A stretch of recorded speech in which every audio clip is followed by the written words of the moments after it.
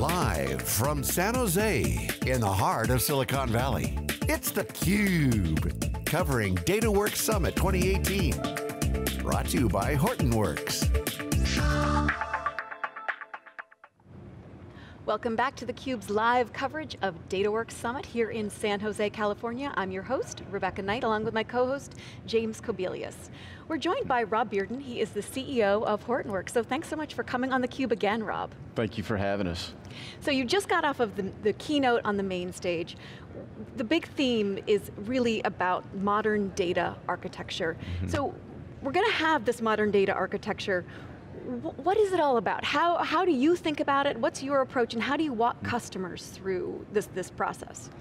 Well, there's a lot of moving parts in enabling a data architecture. You know, one of the first steps is, what we're trying to do is unlock the siloed transactional applications, and to get that data into a central architecture so that you can get real-time insights around the inclusive data set. But what we're really trying to accomplish then within that modern data architecture is to bring all types of data, whether it be real-time streaming data, whether it be sensor data, IoT data, whether it be data that's coming from a connected car across the network, and to be able to bring all that data together in real time and give the enterprise the ability to be able to take best-in-class action so that you get a very prescriptive outcome of what you want. So if we bring that data under management from point of origination and out on the edge, and then have the platforms that move that through its entire life cycle, and that's our HDF platform, gives the customer the ability to, after they capture it at the edge, move it, and then have the ability to process it as an event happens, a condition changes, various conditions come together, have the ability to process and take the exact action that you want to see performed against that, and then bring it to rest. And that's where our HDP platform comes into play, where then all that data can be aggregated so you can have a holistic insight and have real-time interactions on that data. But then, it then becomes about deploying those data sets and workloads on the tier that's most economically and architecturally pragmatic. So if that's on-prem, we make sure that we're architected for that on-prem deployment, or private cloud, or even across multiple public clouds simultaneously, and give the enterprise the ability to support each of those native environments. And so we think hybrid cloud architecture is really where the vast majority of our customers today and in the future are going to want to be able to run and deploy their applications and workloads. And that's where our data plane service offering gives them the ability to have that hybrid architecture and the architectural latitude to move workloads and data sets across each tier transparently to where what storage file format that may be, or where that application is, and we provide all the tooling to mask the complexity from doing that. And then we ensure that it has one common security framework, one common governance through its entire life cycle, and one management platform to handle that entire life cycle of data. And that's the modern data architecture, is be able to bring all data under management, all types of data under management, and manage that in real time through its life cycle till it comes at rest, and deploy that across whatever architecture tier is most appropriate financially and from a performance, on cloud or prem.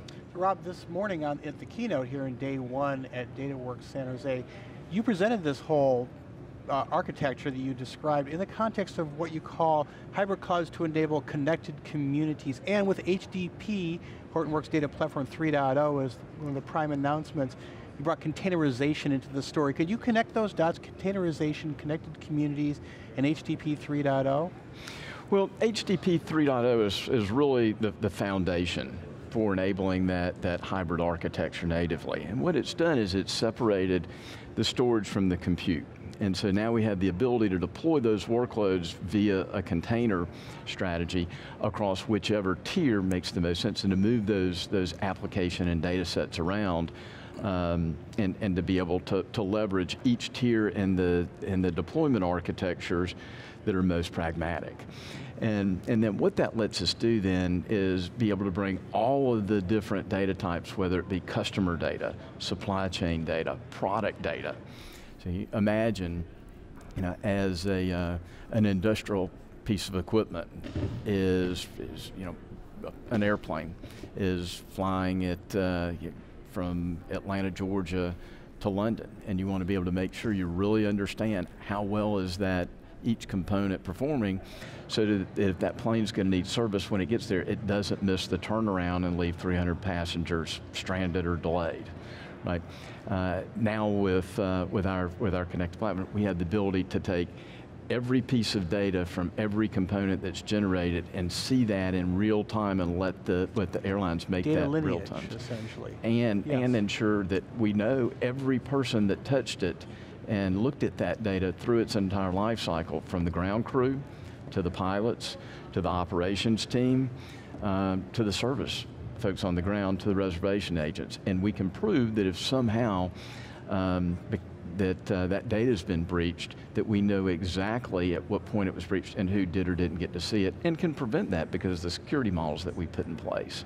And that relates to compliance with mandates such as the Global Data Protection Regulation, GDPR, in the EU. At DataWorks Berlin a few months ago, Hortonworks laid out announced a new product called the Data Steward Studio to enable GDPR compliance. Can you give our listeners now who may not have been following the Berlin event a bit of an update on Data Steward Studio, how it relates to the whole data lineage or set of requirements that you're describing? And then going forward, what is Hortonworks' roadmap for supporting the full governance lifecycle for the connected community, from data lineage through like model governance and so forth? If you could just connect a few dots, that would be helpful. Absolutely. But, what's important, certainly driven by GDPR, is the requirement to be able to prove that you understand who's touched that data and who has not had access to it. And that you ensure that you're in compliance with the GDPR regulations, which are significant, but essentially what they say is you cannot, you have to protect the personal data and attributes of that data, of the individual. And so what's very important is that you've got to be able to have the systems that not just secure the data, but understand who has the accessibility at any point in time that you've ever maintained that individual's data. And so it's not just about when you've had a transaction with that individual, but it's the rest of the history that you've kept, or the multiple data sets that you may try to correlate to try to expand your relationship with that customer. And you need to make sure that you can ensure not only that you've secured their data, but then you're protecting and governing who has access to it and when, and as importantly, that you can prove in the event of a breach that you had control of that and who did or did not access it. Because if you can't prove in a breach that it was secure and that no one breached it who was or accessed it that's not supposed to, you can be opened up for, hundreds of thousands of dollars or even multiple millions of dollars of fines just because you can't prove that it was not accessed. And that's what the variety of our platforms, you mentioned Data Studio, is part of Data Plane is one of the capabilities that gives us the ability. The core engine that does that is Atlas, and that's the open source governance platform that we developed through the community that really drives all the capabilities for governance that moves through each of our products, HTTP, HDF, then of course in Data Plane, and Data Studio takes advantage of that and how it moves and replicates data and manages that process for us. Yep. One of the things that we were talking about before the cameras were rolling was this idea of data-driven business models, how they are disrupting current contenders, new rivals coming on the scene all the time. Can you talk a little bit about what you're seeing and what are some of the most exciting and maybe also some of the most threatening things that you're seeing? Sure. You know, in the traditional legacy enterprise, it's very procedural driven. You know, you think about, you know, classic and core ERP. It's worked very hard to have a very rigid, very structural, procedural order to cash cycle that has not a great deal of flexibility, and it takes through a design process that builds product, that then you sell product to a customer, and then you service that customer, and then you learn from that transaction different ways to automate or improve efficiencies in your supply chain. But it's very procedural, very linear. In a new world of connected data models, and you want to bring transparency and real-time understanding and connectivity between the enterprise, the customer, the product, and the supply chain. And that you can take real-time best in practice action. So for example, you understand how well your product's performing. Is your customer using it correctly? Are they frustrated with that? Are they using it in the patterns and the frequency that they should be if they are going to expand their use and buy more? And if they're not, how do we engage in that cycle? How do we understand if they're going through a re-review and another buying of something similar that may not be with you for a different reason? You know, and when we have real-time visibility to our customers' interaction, understand our product's performance through its entire life cycle, then we can bring real-time efficiency with linking those together with our supply chain into the various relationships we have with our customers. To do that, it requires the modern data architecture of bringing data under management from the point it originates, whether it's from the product or the customer interacting with the company, or the customer interacting potentially with our ecosystem partners, mutual partners, and then letting the best in practice supply chain techniques make sure that we're bringing the highest level of service and support to that entire life cycle. And when we bring data under management, manage it through its life cycle and have the historical view at rest and leverage that across every tier, that's when we get these high velocity, deep transparency and connectivity between each of the constituents in the value chain. And that's what our platforms give them the ability to do. Maybe your platform, you guys have been in business now for I think 7 years or so, and you shifted from being, in the minds of many, and including in your own strategy, from being the premier data at rest company in terms of a Hadoop platform to being one of the premier data in motion companies. Is that really where you're going to be, more of a completely streaming focused solution provider in a multi-cloud environment? Because I hear a lot of Kafka in your story now that it's like, oh yeah, that's right, Hortonworks is big on Kafka. Can you give us just a quick sense of how you're making that shift towards low latency, real-time streaming, big data, or small data for that matter, with embedded analytics and machine learning? Yeah. So we have evolved from certainly being the leader in global data platforms for all the work that we do collaboratively in and through the community to make Hadoop an enterprise viable data platform that has the ability to run mission critical workloads and apps at scale, ensuring that it has all the enterprise abilities from security and governance and management. But you're right, we have expanded our footprint aggressively, and we saw the opportunity to actually create more value for our customers by giving them the ability to not wait till they bring data under management to gain an insight, because in that case, they're having to be reactive, post-event, post-transaction. We want to give them the ability to shift their business model to being interactive, pre-event, pre-condition. The way to do that, we learned, was to be able to bring the data under management from the point of origination And that's what we use Minify and NiFi for, and then HDF to move it through its life cycle. And to your point, take prescriptive, we have the analytic, we have the insight, and then we have the ability then to process the best-in-class outcome based on what we know the variables are we're trying to solve for. And there's a word, the phrase ACID, which of course is a transactional data paradigm plan. I hear that all over your story now in streaming. So what you're saying is it's a completely enterprise-grade streaming environment from end to end for the new era of edge computing.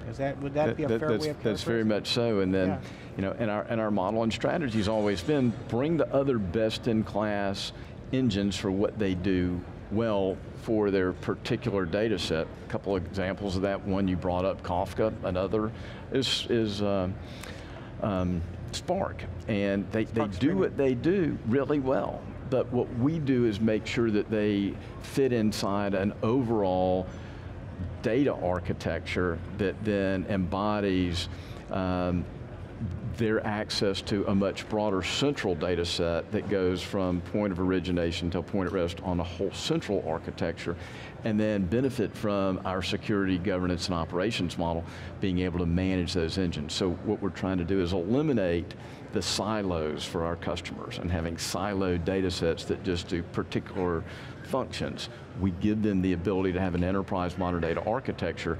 We manage the things that bring that forward for the enterprise to have the modern data-driven business models by bringing the governance, the security, the operations management, ensure that those workflows go from beginning to end seamlessly. Go ahead. So I was just going to ask about the customer concerns. So here you are, you've now given them this ability to make these real-time changes. What's sort of next? What's on their mind now, and what do you see as the future of what you want to deliver next? Right. Well, first and foremost, we got to make sure we get this right. And we really bring this modern data architecture forward and make sure that we truly have the governance correct, the security models correct, one pane of glass to manage this, and really enable that hybrid data architecture and let them leverage the cloud tier where it's architecturally and financially pragmatic to do it, and give them the ability to leg into a cloud architecture without risk of either being locked in or misunderstanding where the lines of demarcation of workloads or data sets are and not getting the economies or efficiencies they should. And we saw that with Data Plane. So we're working very hard with the community, with our ecosystem and strategic partners to make sure that we're enabling the ability to bring each type of data from any source and deploy it across any tier with a common security governance and management framework.